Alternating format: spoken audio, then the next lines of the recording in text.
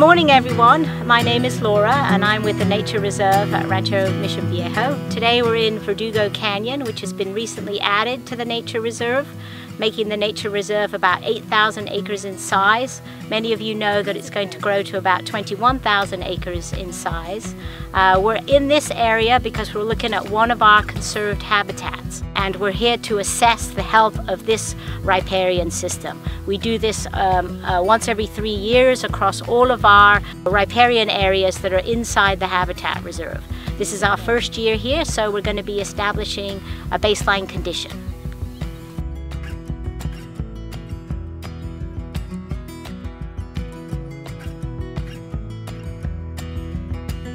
I'm Jake. I'm an ecologist who's been doing CRAM assessments out on the RMV Preserve for about 8 years now.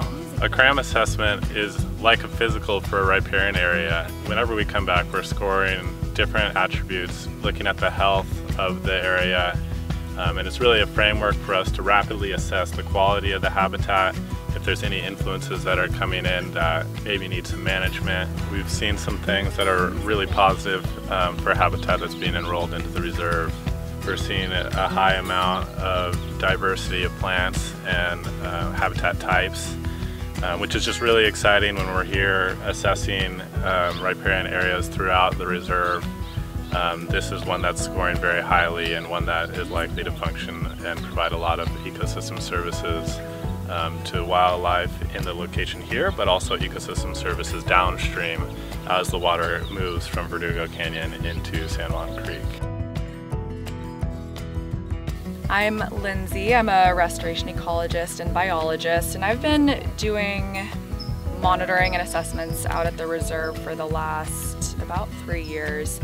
This reach of Verdugo Canyon, it flows into San Juan Creek, but primarily this is just an intermittent system that has natural hydrology influences, which is pretty rare in Southern California. We're doing a CRAM assessment in the upstream reach of Verdugo Canyon.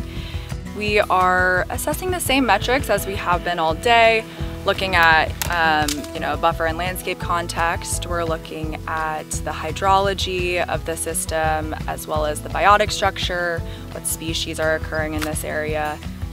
What's exciting about seeing these types of things is the vegetation can really tell us a lot about what's going on. And this species right here is one of our interesting indicators that we're picking up in this upper AA in Verdugo Canyon.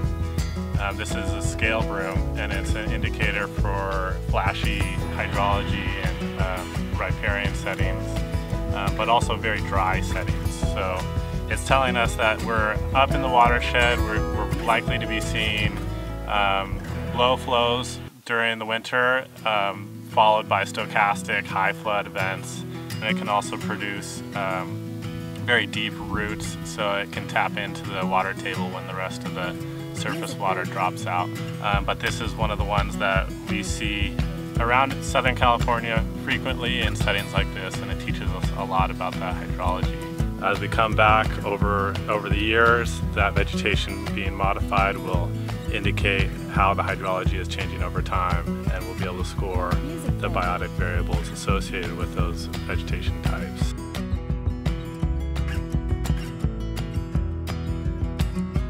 Now we're here in San Juan Creek by Cow Camp Road. This assessment area is really interesting. It's on the main stem of the San Juan Creek. The drought in the recent years has allowed us to watch this area as the conditions change. Our CRAM is showing us that the hydrology has shifted to be much drier. A lot of the species that are occurring here that are dead are obligate wetland species, meaning that they need to be growing within standing water or within really shallow water table. Obviously there's not much we can do about a drought, but we can continue monitoring these AAs every 3 years to check for invasive species that are coming in and watch how the habitat changes over time as the climatic conditions change. And as you can see here, there's quite a bit of cattail and willow dieback that has occurred because of the drought conditions that we've had here over the last 3 to 6 years. And this system is used to having quite a bit of perennial surface flow, and because of the drought conditions, everything has dried up. And that's actually a very interesting point here because, you know, there's quite a bit of development throughout this area, and there's new development as well, so you would expect there to be runoff and, you know, an increase in hydrology throughout the dry season. But because of the significant drought we've been in, we're seeing quite a bit of dieback, and it is affecting this riparian system. So at the end of the day, all of these assessment areas give us the opportunity to see how they change over time. It really ends up being a culture of care for the land and making sure that the natural habitat is functioning at a high level and ensuring that RMV can do the management work that they need to do in order to make sure that these native habitats remain high quality for generations to come.